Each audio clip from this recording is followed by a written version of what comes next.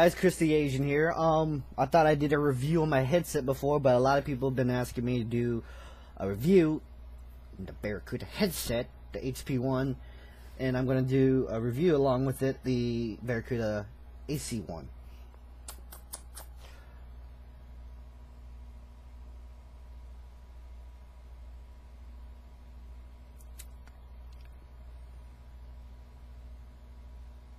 Oh, you only do a review? Okay.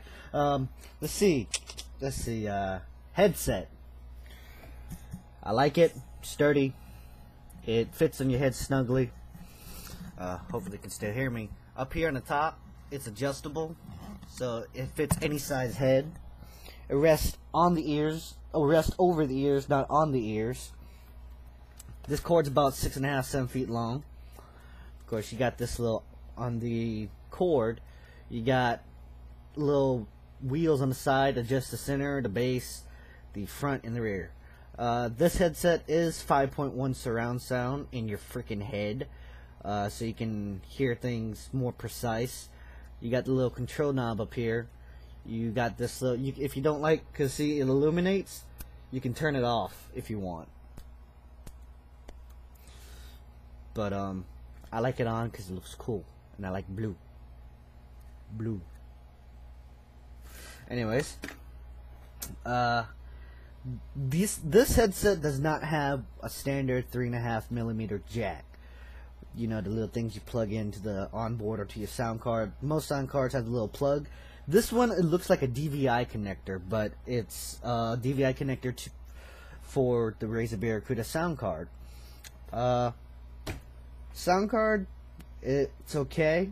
You got great quality audio. It's so much richer, so much compared to onboard. I have an EVGA 680i board. Compared to onboard, it's just it's different. It's noticeably different because this sound card, you can hear different sounds going off at the same time instead of like sounds being all cluttered together. Like you might have like bullets flying this way and hear footsteps over here. Instead of just hearing footsteps, then hearing something here, you know, you actually hear everything all at once. You know, when they, you know, priming a nade or, you know, reloading a weapon, you can hear it. You can pinpoint where it's at. So if someone's behind a wall, like, you know, Day Defeat Source, or in Counter-Strike Source, or whatever game. Well, yeah, let's just stick with Source. You can hear the audio, hear it crisp, clear, directional sound where they're at.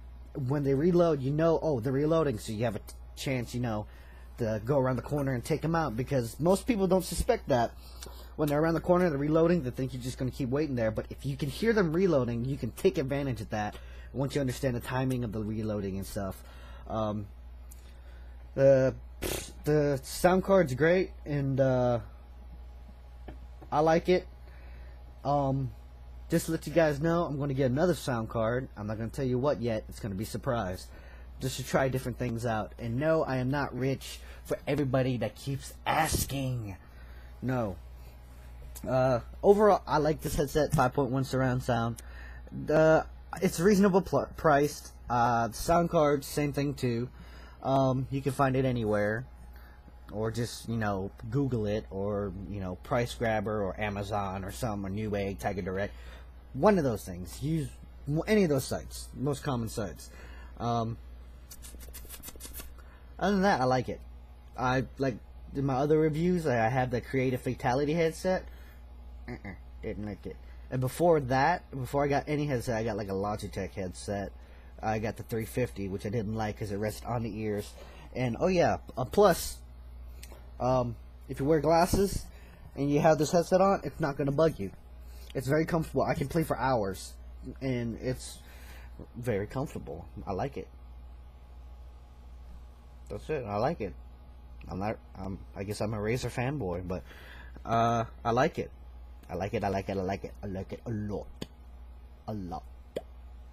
Anyways, that's my video review for this. If y'all have any suggestions or questions, don't hesitate to comment, or YouTube email me, or whatever, or MySpace me if you know how to get a hold of me that way. Other than that, yeah, get it. Get this. Get this.